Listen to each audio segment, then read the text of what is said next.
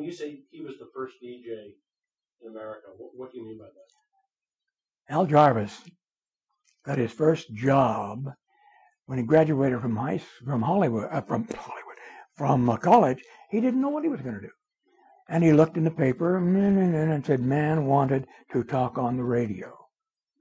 And so he said, I could do that.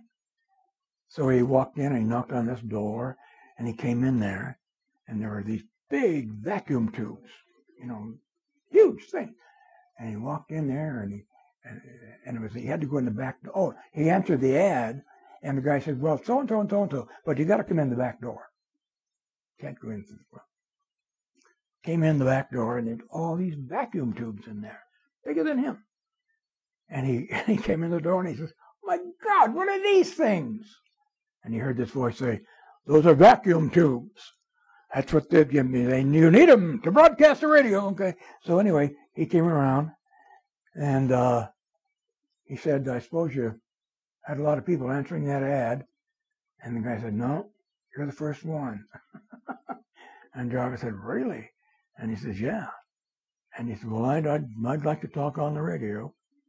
And he said, well, okay, when do you want to start? And what am I supposed to do?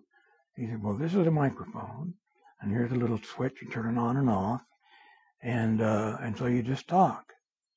That's it? And he said, and I said, yeah, that's all. I said, oh, God. And how long do I have to talk? He said, well, the radio station is on the air for 4 hours a day. So you have to talk for 4 hours a day. I said, oh, God. And he says, okay, I can do that. So the next day, we used to have 3 newspapers in this city. We had the Los Angeles Times, we had the Los Angeles Daily News, and then we had the Los Angeles Herald. And the Examiner. There were 4. Okay. So Al bought all those newspapers, and he came in and opened the mic and started talking on the radio, whatever he could think about, and he did. And then when he ran out of things to say, he started reading the newspaper. And so he talked for 4 hours. And he was doing this for 3 or 4 days. And the guy was loving it. He said, oh my God, this is great. You're just wonderful. And he says, yeah, but Jesus, I get tired of talking. And he said, well, that's what we got to do because people are listening. How do you know? Well, we think they are. Okay.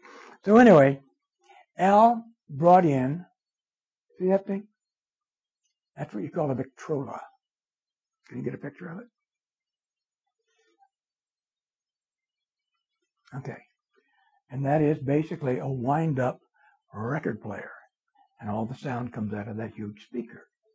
And you wind it up, put a record on there, drop the needle on the record, and there are no electronics involved. Just the vibration of the needle and that speaker, whoosh, out it comes. So Al had a Victrola. And he brought his Victrola. And I guess he had some records. Records were this thick, by the way. And so whenever he got tired of talking, he says, and now I'm going to play a record for you.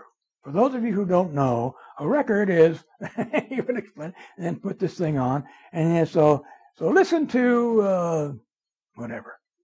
And the record played. And so it would be over, and then scratch, scratch, scratch. And he said, oh, we got to take it out. And so he began to play records.